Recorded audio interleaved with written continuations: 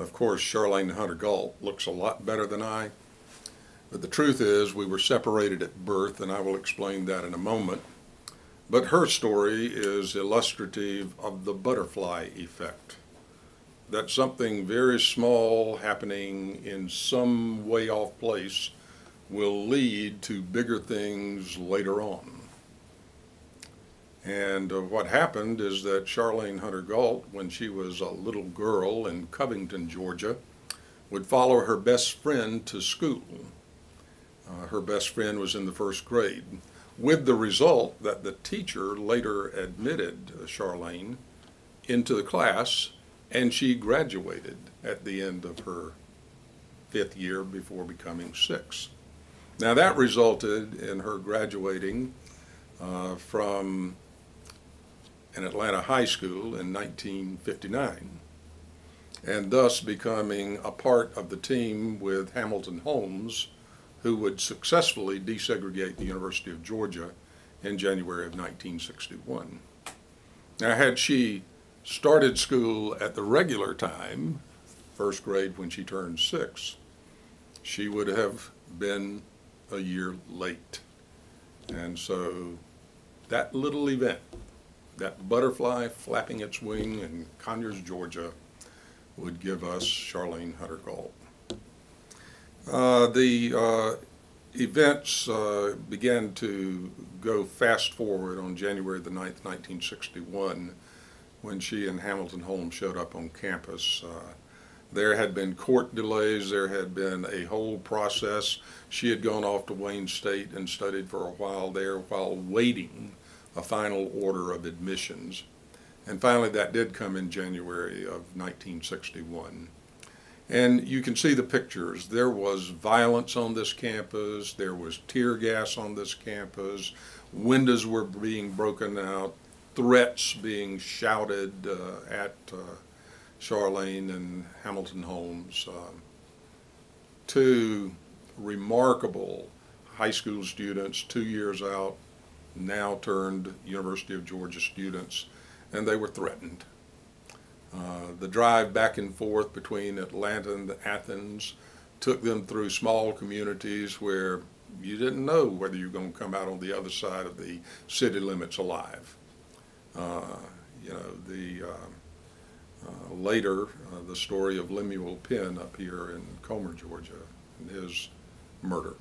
They ran that gamut of threat and intimidation. So it was a very difficult time. The forces of segregation continued to try to intimidate the governor. The governor had caved in earlier, but finally stood his ground to protect at least law and order. He's the one who famously said a year or two before that when he was running for governor, "No, not one."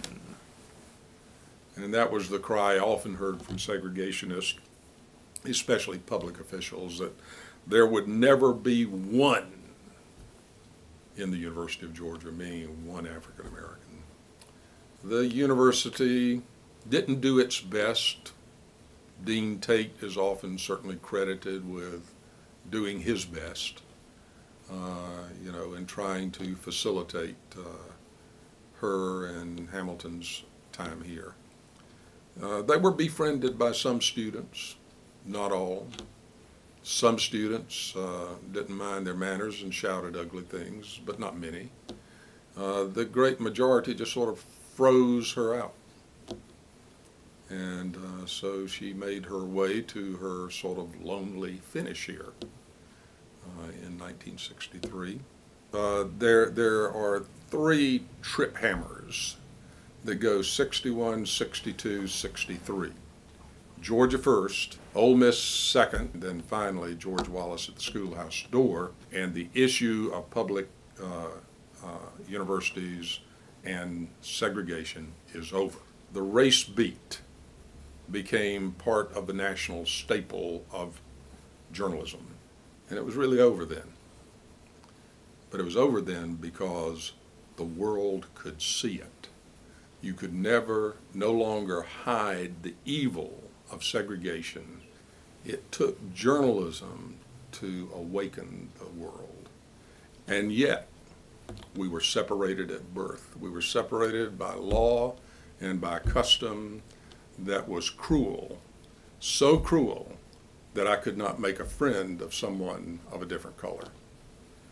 And that's what had to change in the South, and that's what she and Hamilton Holmes and so many others had the courage to make happen. Never underestimate the power of people to change the world in which they live. Charlene certainly did it, and I'm certainly the beneficiary.